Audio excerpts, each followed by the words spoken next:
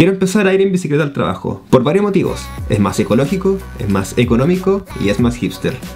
Pero antes de hacerlo, tengo que testearme, tanto física como mentalmente. ¿Estaré listo para hacer una travesía desde mi casa hasta el trabajo en bicicleta? Bueno, hoy día fue un día domingo, tenía la tarde libre, dije, veamos qué tal. Lo grabé y es lo que van a ver ahora.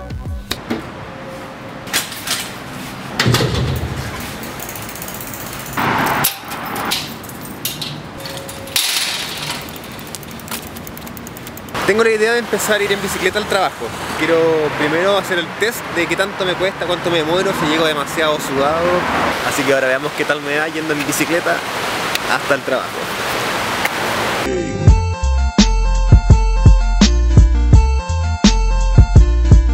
Para que se hagan una idea, yo al día para ir a trabajar me gasto alrededor de 1.500 pesos diarios. Tomen en cuenta que cada pasaje en metro cuesta 700 pesos, algo así como $1. O sea, son $2 diarios solamente para ir y volver a mi trabajo.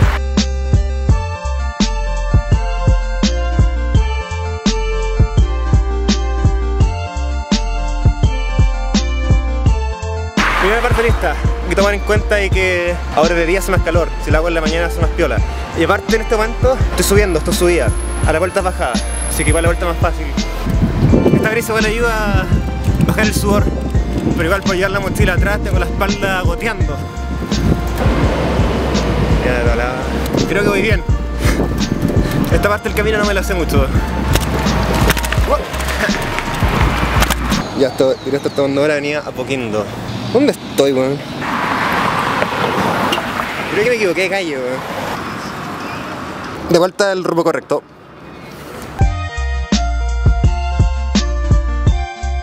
Ya no encuentro Las Condes, así que gran parte del trayecto ya está listo. Estaba checando que mi paquete estuviera bien.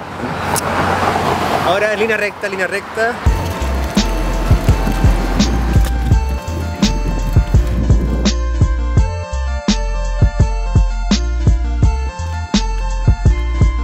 Ese trayecto ahora porque si hubiera ido como que vino al trabajo, además que me hubiera atrasado por el puro hecho de cachar dónde tenía que cruzar sin morir el intento.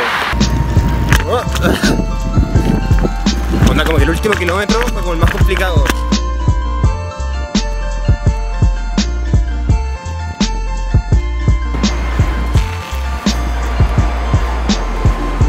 Este es mi edificio donde trabajo todos los días.